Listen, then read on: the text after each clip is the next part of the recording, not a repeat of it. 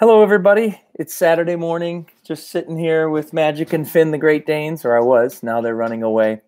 And just want to thank everybody for the tremendous feedback to the video I posted last Sunday on Finn meeting the boxer puppy at the Pet Supplies Plus. And just lots of response, but also a lot of questions and things that I wanted to respond to, because that video is about to hit 100,000 views, which is tremendous. It's the fastest, really, to 100,000 views any of the videos have gotten. And want to thank everyone and let you know that there's 30 more videos out there all about Finn from the time we got him in February of last year at this time. And I think you'll enjoy them. And I'm going to keep making the videos and try and answer some questions, but also just have some fun. So a lot of feedback on the video, and probably the most prominent one was the prong collar that you guys saw I used on Finn. And I have to say, that's a collar I had left over from a Dane that did have behavioral issues. And I really didn't think about it as much as everyone chimed in that, yeah, that collar probably is overkill. So we're not going to be using it anymore. And I don't think we misused it. I did have it on wrong in one section of the video, but those prongs are not sharp. The dog has not been injured whatsoever. Do they have the risk for that? Yes. But anyway, feedback taken. I think it was useful and made me think about what I do need. And so we'll be moving away from that prong collar right away. The other thing is the question about what's a puppy. So Finn is 14 and a half months old. I'm here to tell you, and any other Dane owner will tell you, that is a puppy.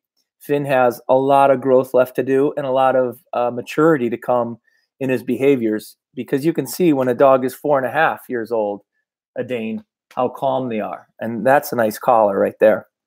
So definitely he is still a puppy. And I just wanted to let you know it's not clickbait. He'll be a puppy for a little while longer.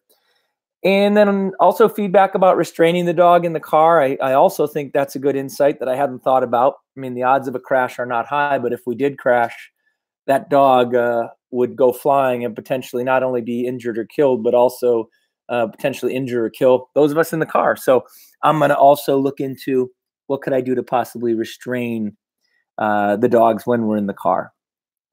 Now, the head out the window, I mean, come on. Dogs like having their head out the window, but I generally only do that at 25 miles an hour in the neighborhood, certainly not any faster than that. So I'm probably going to keep doing that, but I'll always keep it reasonable, and appreciate everyone's concern. But I definitely care a lot about these animals, and I take as good a care as I can for them. And then finally, I guess there was a lot or some comments on the Pro Plan. Well, not everyone thinks a raw diet is the right thing, and I'm not really into debating it. I've said it before. I work for the company that makes Pro Plan, so I get it at basically half price. It is a high-quality food.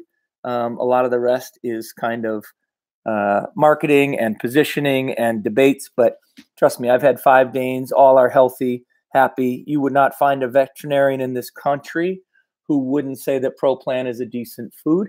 And there's plenty of other great things out there. If you feed raw, good for you. I'm sure it's good for you and your dogs, but I'm just not into that piece. So finally, we might have a meetup this summer on the town green in Hudson, Ohio. So look for that. We'd be thinking it'd be awesome to show up on that green and have 100 dogs show up for a little dog party meet and greet right there in Hudson on a nice sunny day. So look for that.